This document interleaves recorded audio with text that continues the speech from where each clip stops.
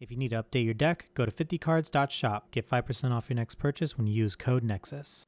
Hey everybody, welcome back to another deck profile, and today we're finally doing some Digimon content. So I have my Gallantmon X Antibody deck profile. I've been having a lot of fun with Digimon, so I kind of want to show off my deck and kind of talk about my experiences playing this game and kind of like transitioning or kind of adding in Digimon to my card game pool on top of Vanguard and talking about my experience with that. So without further ado, let's just jump into the deck profile. Starting off, we have our Digi-Eggs, or our Digitamas, Digimon. Digimon's inherited is if this Digimon has Guilmon, Growlmon, or Gallantmon in its name, you get to draw a card. I'm only doing the 4 eggs, and I know you're allowed to run 5, and I usually would run the Gurrimon, but I don't want to take the chance of seeing the Gurrimon. I'd rather just stick with the Digimons. I have yet to actually go all the way into the 4th egg as of yet, but for now, until that day, I think I'm just going to stick with my 4 Digimon eggs. Going into our rookies, we got our 4 Guilmons from Start Deck 7. So majority of this deck are just playsets of cards from the Start Deck. So if you want to get an idea of how to build this deck, you want to just pick up one of the Start Decks and kind of start adding stuff from there. It's a great way to get into the game, which is essentially what I did. So what Guilmon does is if your opponent has a level 7 or higher Digimon and this is in the battlefield, you can Digivolve Guilmon into a Gallantmon for a memory cost of 4 by ignoring the regular Digivolution requirements. So you can just warp Digivolve into Gallantmon, and its inherited is when an opponent's Digimon is deleted, you get to draw a card. Drawing cards is nice. Following through with the rest of our rookies, we have another Guilmon. This is the one from X2. So what this Guilmon does is on play, you look at the top 4 and you can search for anything with Growlmon or Gallantmon. In addition, you can also add a Tocado from the top 4 to your hand, so you can get up to 2 cards potentially. The rest go to the bottom of your deck. Inherited is when this Digimon attacks. If it has Growlmon or Gallantmon in its name, you choose an opponent's Digimon with 3 DP or less and delete it. So it's mostly there for the search so that you can look for Tocado and Gallantmons and Growlmons, just to kind of help you get into your Digivolution stacks. And then lastly, for our rookies, this wouldn't be an X Antibody deck, this is an X Antibodies. So we have Guilmon X Antibody. What it does is on Digivolution, you can delete an opponent's Digimon with 3 DP or less, and then its inherited is it increases the deletion effects by 1000 DP. So anything that has like a limit, like here with a 3K, it can go up to 4, depending on how many cards have the inherited ability. Run 4 of that as well. And that's pretty much it. We're just doing the 12 rookies, all with the Guilmons in their name. Moving on to our champions. 4 Growlmons. So this is the Growlmon from the Start Deck as well. It doesn't have a main ability, but it has a very low play cost, and it has a really good inherited ability as well. It's when an opponent's Digimon is deleted, you gain a memory, so it makes it really easy to just kind of get your memory back. This deck struggles a little bit with memory gaining, so there's the added bonus of that. For our champions, we're running 4 copies of Growlmon X Antibody. So Growlmon X Antibody is similar. It allows you to Digivolve for 0 on the Growlmon, so you can get the inherited really easily and Digivolve for free.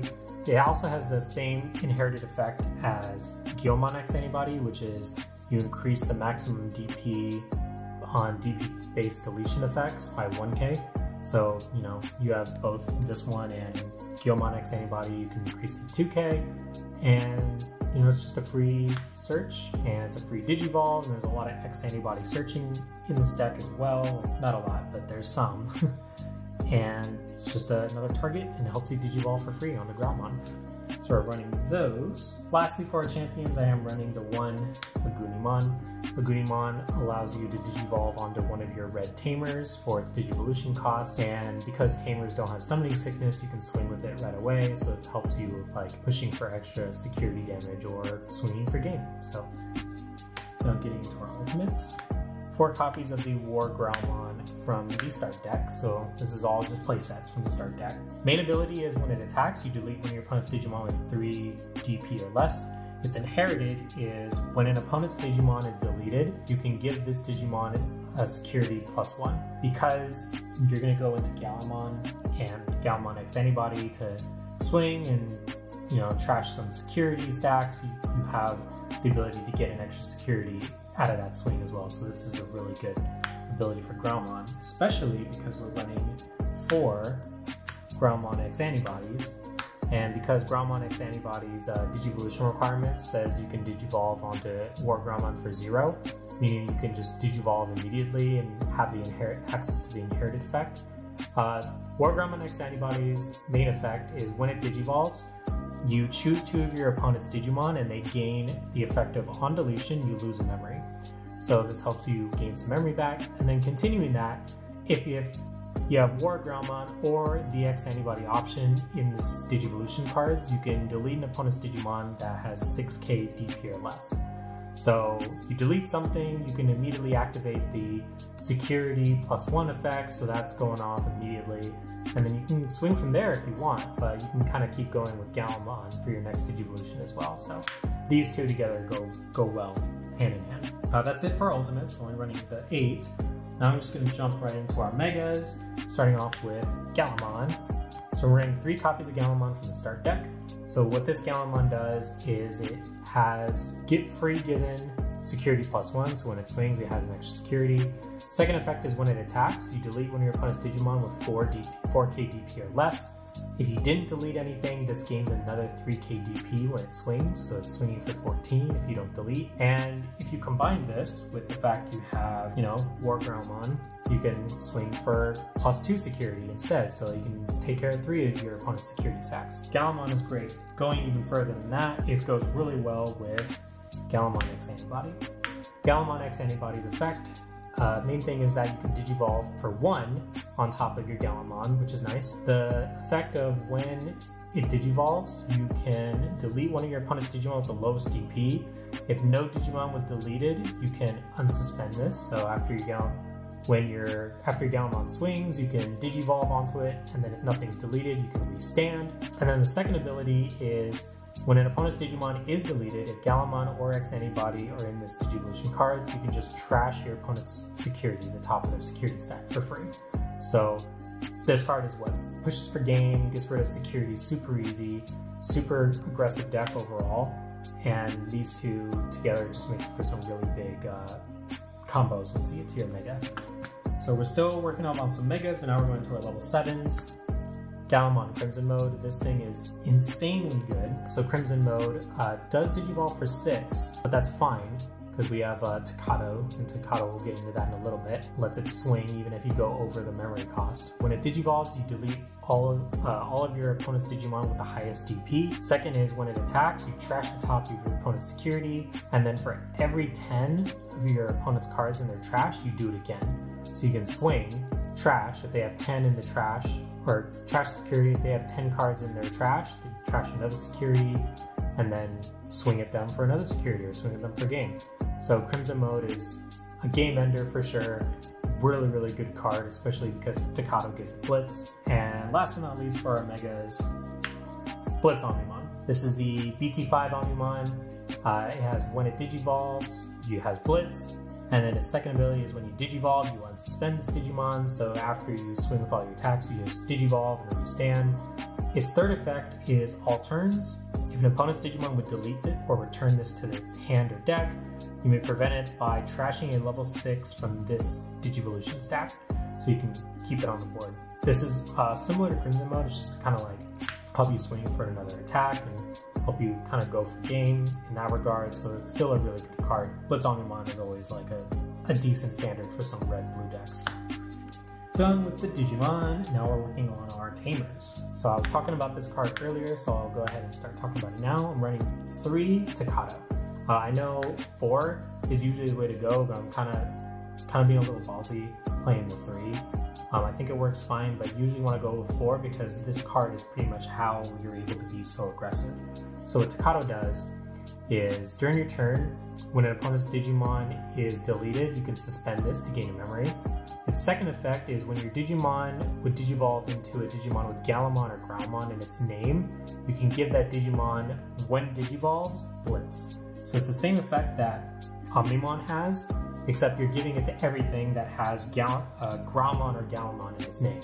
So Crimson mode, X Antibody, regular Gallantmon, they all are going to have Blitz the minute they Digivolve, and they're going to activate their effects when they attack, which is really nice, or when they digivolve. So it's just really cool that you can do those effects. Takado's a for sure staple, makes the deck work. If you're building this deck, make sure you got the Takados. Going into the next tamer, playing Heroes. Heroes are memory resetter.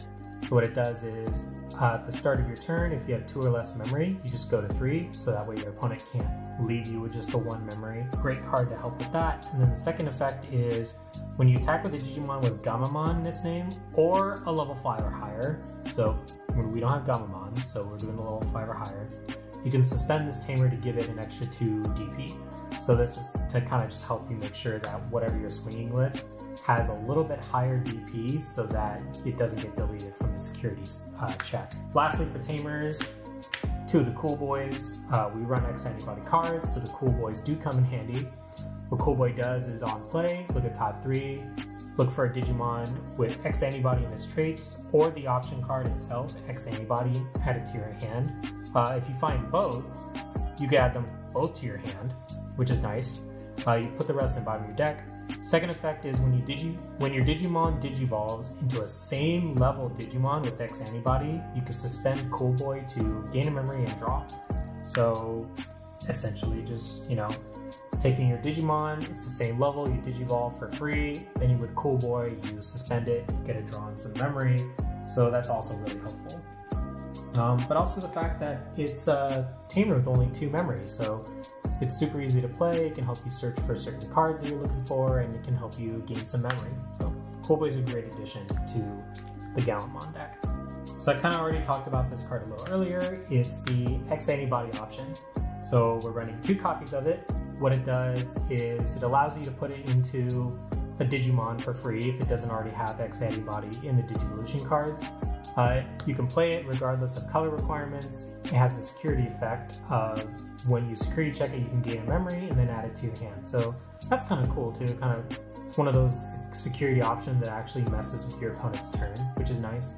The really cool part is the inherited effect. So what it does is effects can't trash X Antibody in its Digivolution cards. So if your opponent says trash the bottommost card of your opponent's stack, this just does not get deleted, which is nice. The second effect is when attacking, this Digimon can digivolve into an X Antibody card from your hand for its Digivolution cost. So that means that if you are currently sitting on, let's say you're currently sitting on Gallantmon and it's swinging and you're already activating the Blitz because you went over the memory, you can use the X Antibody option for paying its Digivolution cost to digivolve again. So then that way you can, digivolve mid-attack, and because of Gallantmon X Antibody's effect of when it digivolves, if there's nothing to delete, it restands. So you can swing, and then it restands, and then the on Digivolution, let's say maybe you on digivolve while it swings, you just trash the opponent's top security stack, and then it swings again. So there's some really cool combos you can do with the X Antibody trait, but obviously there are some cards that are going to say it needs either the previous form or the X Antibody option in the stack for its effect to go off, so that's why this is still helpful. Next up are options. We're running 2 red memory boost.